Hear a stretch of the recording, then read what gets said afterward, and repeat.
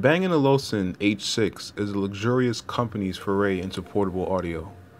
The H6 is very similar in this regard to the Bowers & Wilkins P7, with both of them being stylish, well-built, and wonderful sounding headphones, directed at the more mature or upper-class individual who don't really fancy the juvenile craze for some of the more popular headphones out there.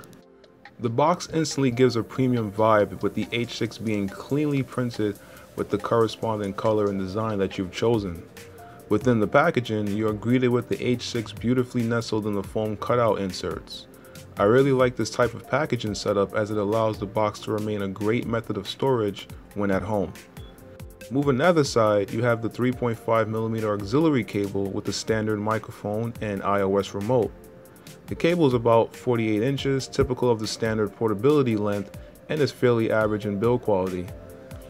Lastly, you get a cloth bag which provides minimum protection against scratches and maybe some light drops, and surprisingly no documentation, which I find very economical since no one really ever reads it. The H6 is a beautiful and exquisite looking headphone. I highly fancy this specific color scheme and feel that these are just about a work of art to look at and are as spectacularly designed as the Bowers & Wilkins P7.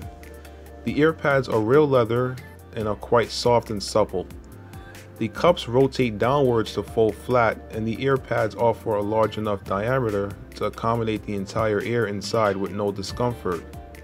A neat feature also found in other headphones like the Beats Pro is a dual entry cable system which allows the ability to daisy chain another headphone or simply have the choice of having the cable on your left or right side.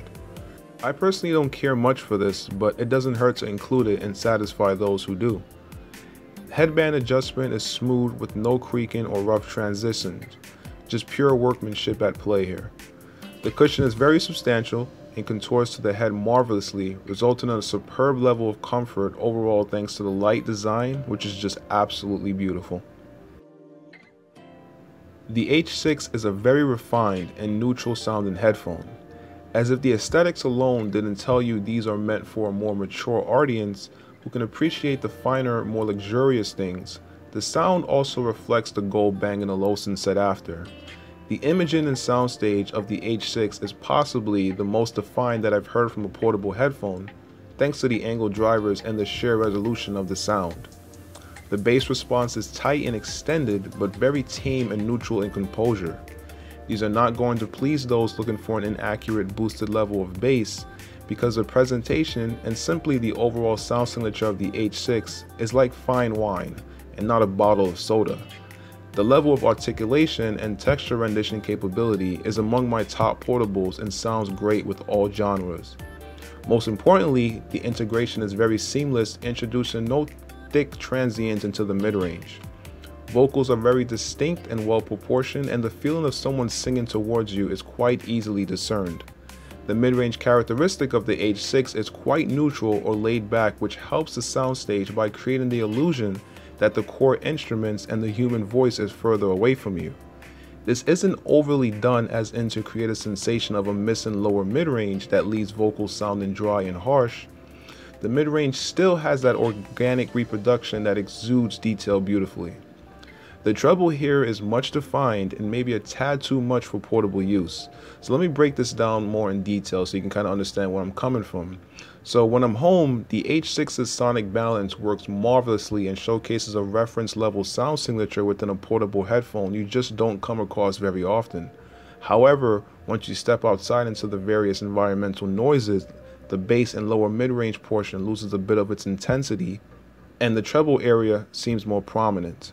I still enjoy them when outside, but they sound a bit too clinical and sterile as a result of the shift in perceived bass response. Soundstage, like stated before, is either the best or among the best that I've heard from a portable headphone. The directional cues are well articulated and the isolated allowing each instrument to breathe freely, also as a result of the neutral bass allowing the foundation of the music to not overwhelm the harmonic details. In summary, this is as well as my Bowers & Wilkins P7 and Sennheiser Momentum, and pretty much are examples of a beautiful, sophisticated design that goes even further acoustically. Thanks for watching my video review of the Bang & Olufsen H6. Later.